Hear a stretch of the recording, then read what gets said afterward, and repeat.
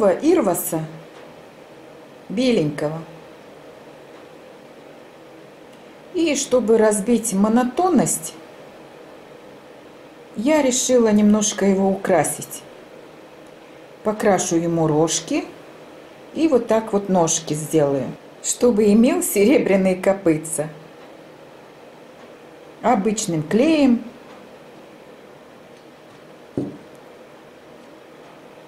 И вот таким блеском.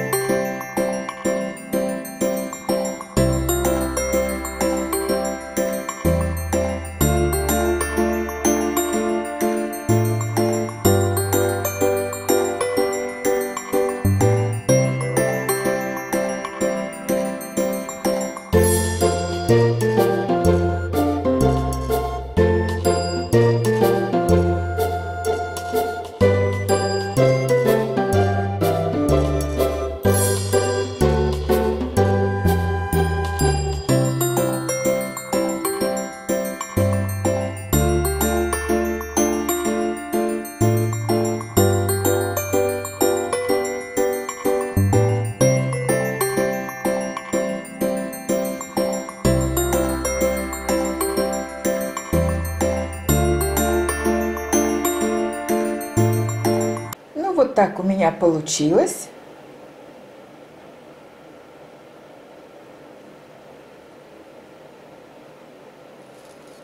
Я думаю, будет классно смотреться любая композиция с таким ожившим оленем, ирвасом.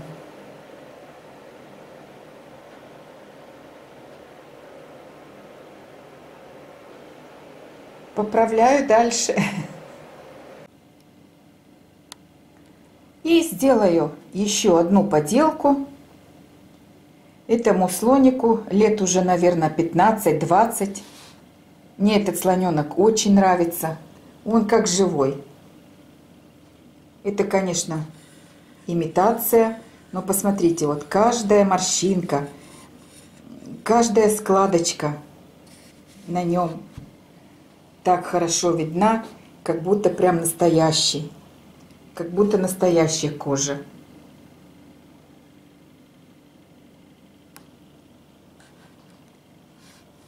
И глазки у него тоже, как живые. Прям говорят, что же ты меня забросила?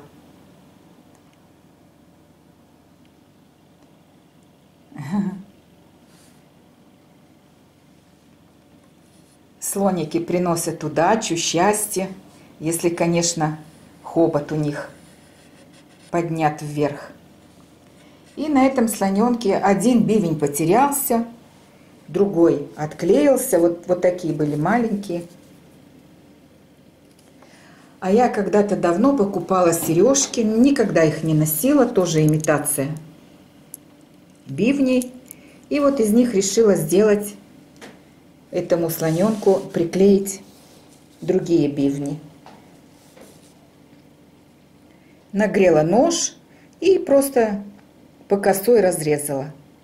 И также сделаю с другим бивнем. Ну а потом приклею.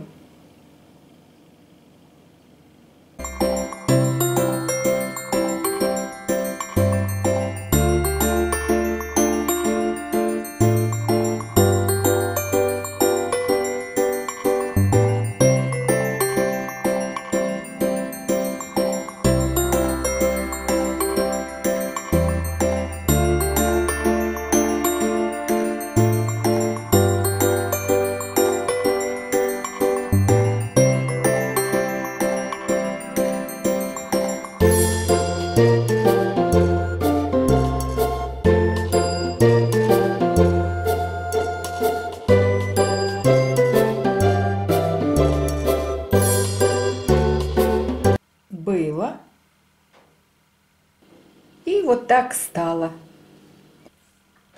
А потом я взяла и отпилила вот эту вот круглую часть и приклеила Деда Мороза. И у меня получилась новогодняя композиция. Спасибо всем за просмотр. Пока.